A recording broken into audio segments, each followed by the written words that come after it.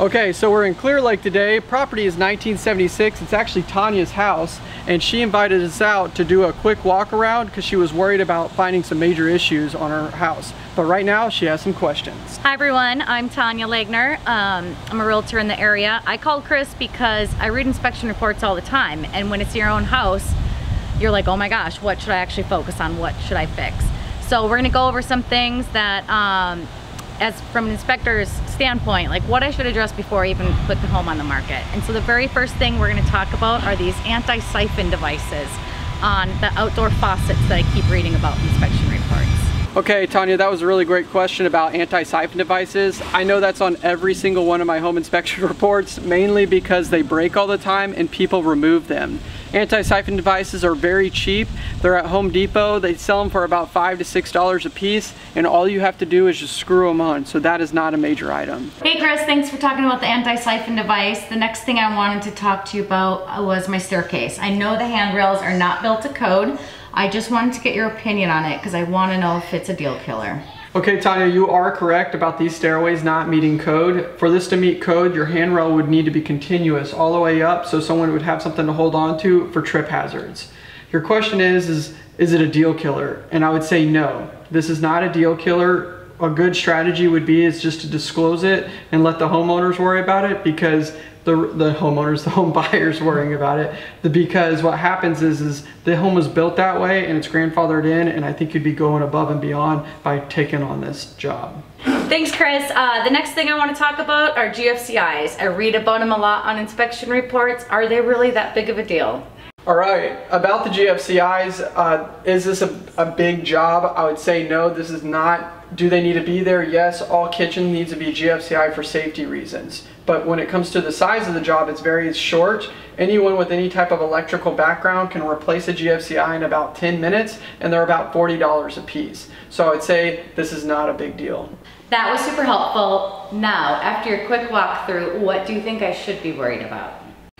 Okay, Tanya, for the final things that you want to be worried about whenever you put your house on the market, is I always like to break it down to 5 major items. Your foundation, your roof, your plumbing, your HVAC, and your electrical. If you have those 5 items taken care of, you're normally going to be good and your process will move smoother. So I did find some stuff on your house. Let's go check it out. For the first item that I found on your property, you actually don't have kick-out flashing right here, and you have a fastener going through your step flashing. What this is, it's a water penetration point, and whenever you're going to have water going in behind your wall. So what you want to do is install some kick-out flashing, get the fastener out, and replace this step flashing right here, and then you'll be good, nice and watertight.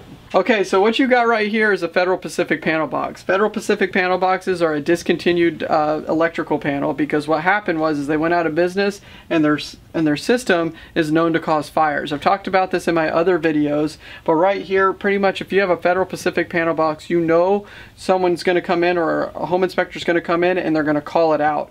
So I already know, you've already told me you're taking the action of replacing this, and that's huge for selling your property. So let's go talk about the last item. Okay, for your last find is on your water heater. What happened is you replaced your water heater, but your metal flue is touching the sheetrock. What this is, it's a fire hazard. All flues need a 1-inch clearance, and this is something that you want to address. It's an easy fix. You just get a sheetrock knife and you cut the sheetrock off your flue, and your house will be less likely to catch on fire.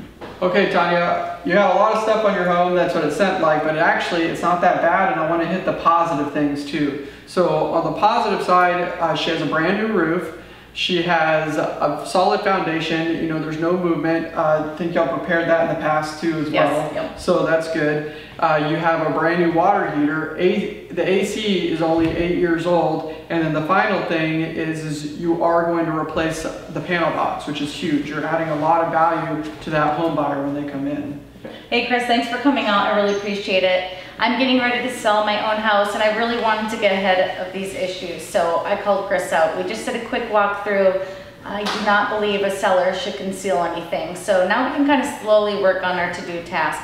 I definitely recommend sellers walking around your house, inside and out, and knock out some of those items on your list that you can do yourself. It'll shorten your inspection report. So I really appreciate it, and I hope to see you soon. Yeah, and we'll go check out the next one.